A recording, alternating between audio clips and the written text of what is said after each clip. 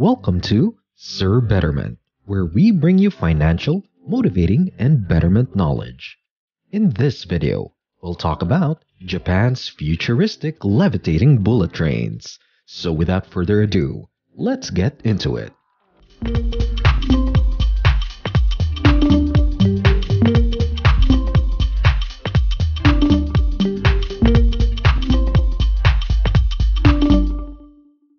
If you want to get somewhere in Japan fast, the bullet train has you covered.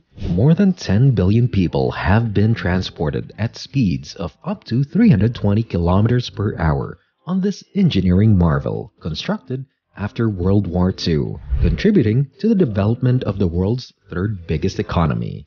But Japan isn't satisfied with just any bullet train. It is now constructing the world's fastest passenger train, which will go twice as fast as existing bullet trains and reduce travel times by eliminating a very crucial component: wheels. Levitating trains sound futuristic, but they may come sooner than you think.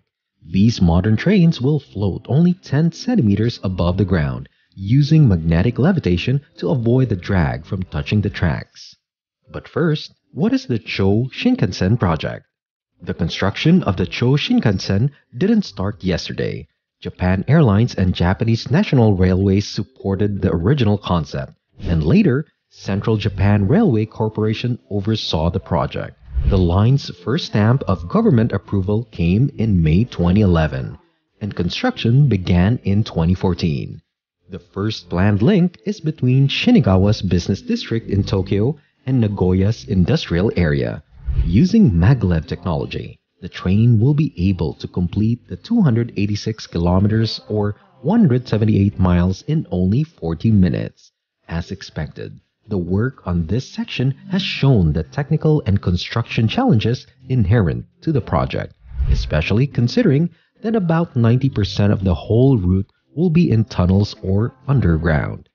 As it turns out, a prototype inspired this groundbreaking piece of infrastructure. Japan National Railways was so set on developing high-speed rail that in 1964, they started experimenting with maglev technology. An 18.4-kilometer test track was built in Yamanashi Prefecture after the first Tokaido Shinkansen opened so that engineers could experiment with the natural levitation technology that made it possible for trains to travel at speeds of more than 500 kilometers per hour. In 2013, the planned route of the Cho Shinkansen was given an additional 25 kilometers of track. Along that same stretch, experiments with the speed of the new train were successfully carried out, beating the world record for speed on manned trains. Nevertheless, the new line has been met with strong criticisms due to environmental concerns, delays, rising construction costs, and other issues. The project is almost finished, and the world is waiting to see whether it can hover beyond its hurdles and make a quantum leap for transportation, or if it will prove that it is a step too far. Now that we know what the Cho Shinkansen project is, let's find out the plans and specifications for this project. Plans and specifications. The first phase involves constructing a 285.6 kilometers superconductive maglev line. As mentioned, there will be 256.6 kilometers of underground passages, 23.6 kilometers of elevated viaducts, 11.3 kilometers of bridges, and 4.1 kilometers of track. The route will have a maximum slope of 40%, a minimum curve radius of 1,000 meters, and a distance of more than 5.8 meters between the centers of the tracks. The route will accommodate a top speed of 505 kilometers per hour. In the first stage, 6 stations will be built, 2 in Shinagawa, 1 in Nagoya, and 1 each in Kanagawa, Yamanashi, Nagano, and Gifu. Moreover, a train depot will be integrated into Kanagawa and Gifu prefectures. Now we're done with the plans and specifications, let's find out the construction progress and expectations about this massive project. Construction progress and expectations. Although significant progress has been achieved, Most of the Cho Shinkansen project is still in its first stages of construction. Construction of the Shinagawa Maglev Station, which will include 4 tracks and 2 platforms, has already begun.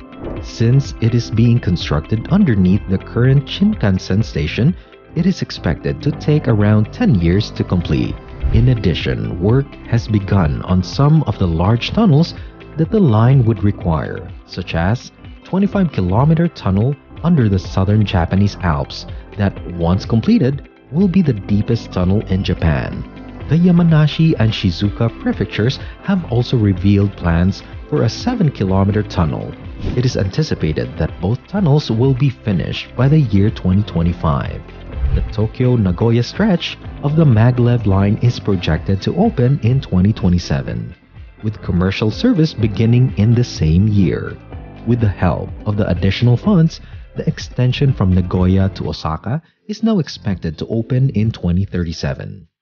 Unfortunately, a massive and advanced project like this will pose some issues, just like any other mega projects around the world. Issues. This project has raised many environmental concerns, especially in Shizuoka Prefecture, where tunneling threatens the basin of the Oi River, a major water source for the region.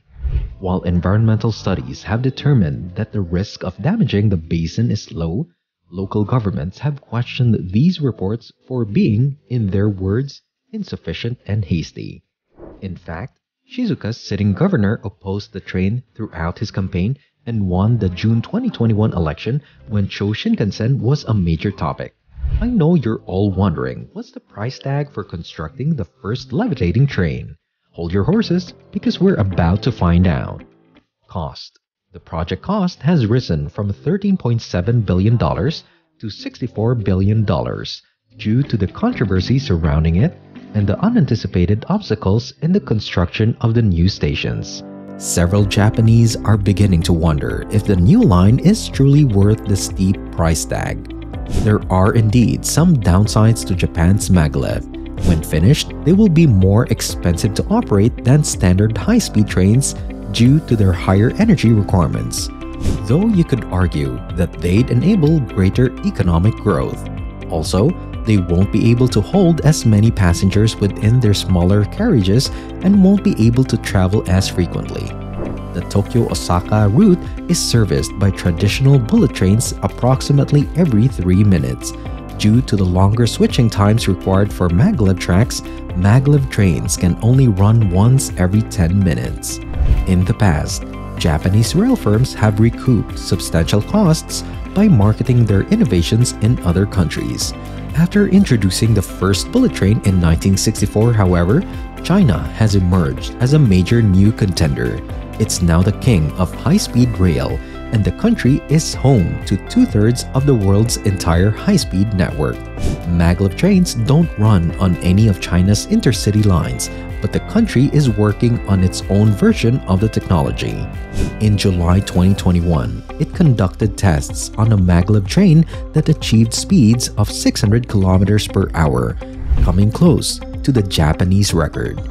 Theoretically, the train could make the trip from Beijing to Shanghai in 3.5 hours, which is significantly less time than the 4.5 hours it takes by plane.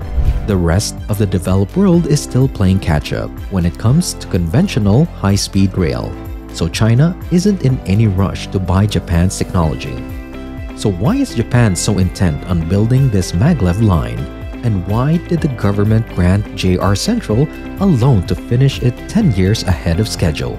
Suppose the Cho Shinkansen is built and used as intended, it will connect the area between Tokyo and Osaka in a significant way, making the distance between the country's 2 major cities manageable for commuters. It's a prize that's become more and more desirable in different parts of the world. Megacities or megalopolises are systematically being made of China's Pearl River Delta and Jing-Jin-Ji region through strategically placed infrastructure. While less formal, the lines between cities in the northeastern United States from Washington, D.C. to Boston are blurred. The same holds true across the rest of Western Europe. Bringing together such large urban areas has the potential to produce economic powerhouses on a scale we've never seen before. More than 50 years ago, when work began on the bullet train, it was met with widespread criticism around the globe. But in the end, it helped Japan develop, bringing together previously isolated areas and spreading prosperity throughout the nation. In the decade that followed its opening, Japan went from an economy that was just 10% the size of the US to the world's second largest. Only time will tell if this innovation can push the country to even greater achievements. So what do you think? Will Cho Shinkansen become another innovation that will leave a mark on history? Or will it be a billion-dollar waste of money? Thank you so much for watching. If you enjoyed this video, give us a like.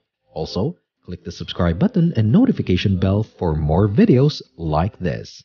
See you at the next one.